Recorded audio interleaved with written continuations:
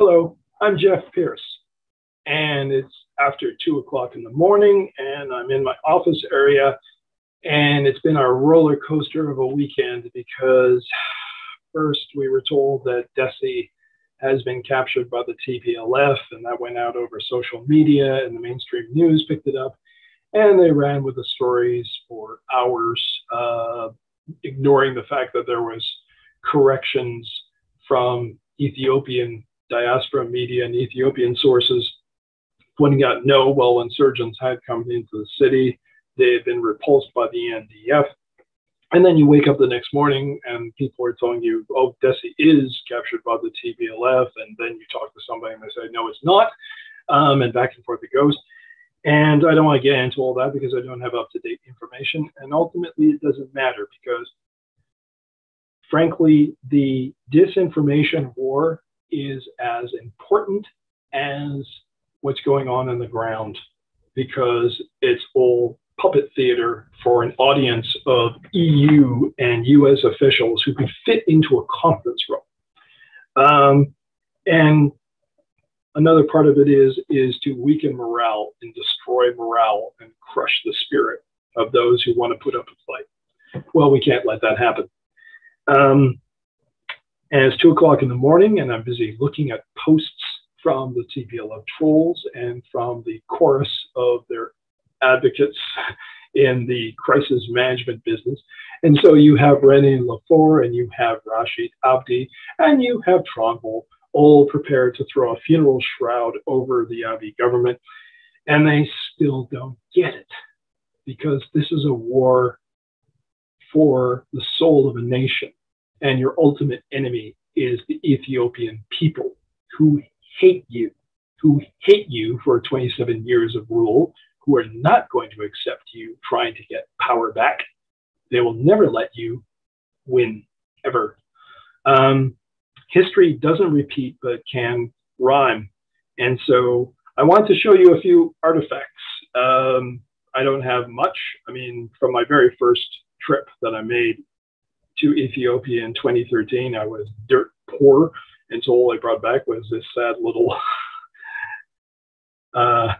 paperweight from Tigray, from near the palace of Queen of Sheba on one side and the King Solomon on the other.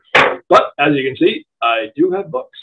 Oh, and I also have this beautiful handmade bag, which Arts TV presented to me as a gift when I worked with them on my second trip. But books tell us wonderful things. One of them is that we have been here before. We've seen the most horrific, terrible massacres perpetrated. This is from Ciro Paglielli's book, which his son was kind enough to let me use the photos in my own book, Prevail. And this is also interesting.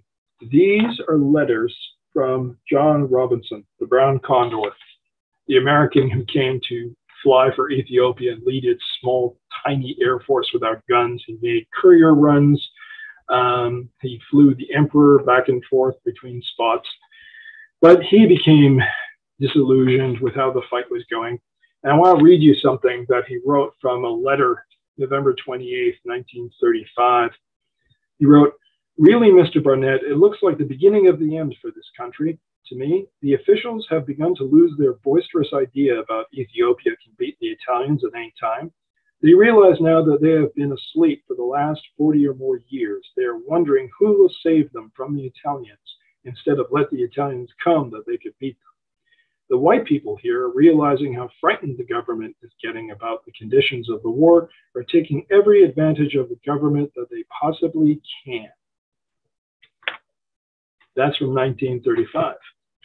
And he was wrong.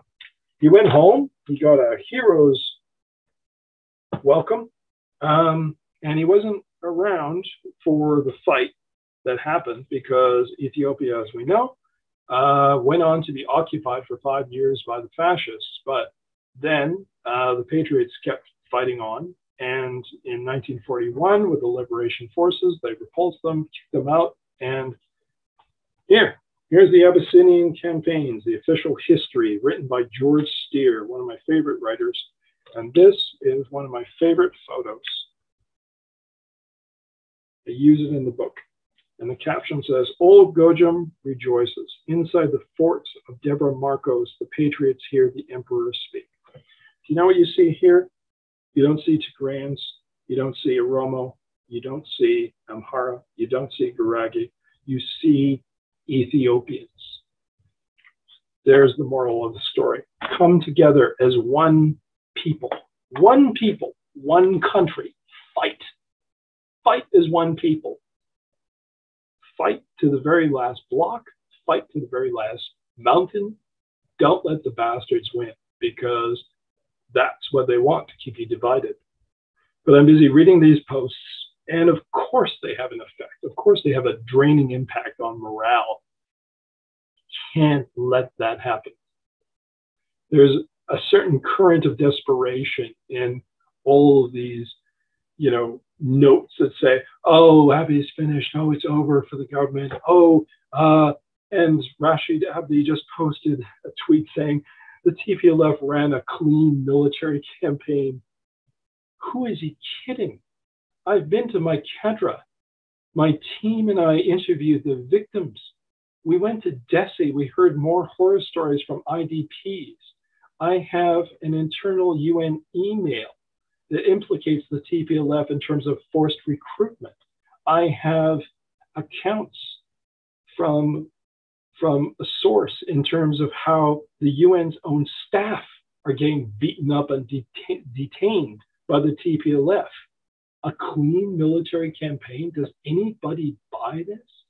Does anybody buy it when some jackass professor posts a photo of artillery in a street that isn't even Africa? It's from 2016, taken in Russia, and you guys are winning. Really? But you got to do that. So tell me, why is it that you got to use photos from Russia from 2016, and you always take photos of, hey, we're near Desi, but we don't see any photos of you in the streets of Desi yet? Okay, maybe you'll have some by the time this goes up. And you know what? It won't make a damn difference, because the Ethiopian people will not let you win. There's a reason why the slogan is prevail. First resist, then endure, then prevail. We're still in the endurance phase. Ethiopians will endure, and they will eventually prevail.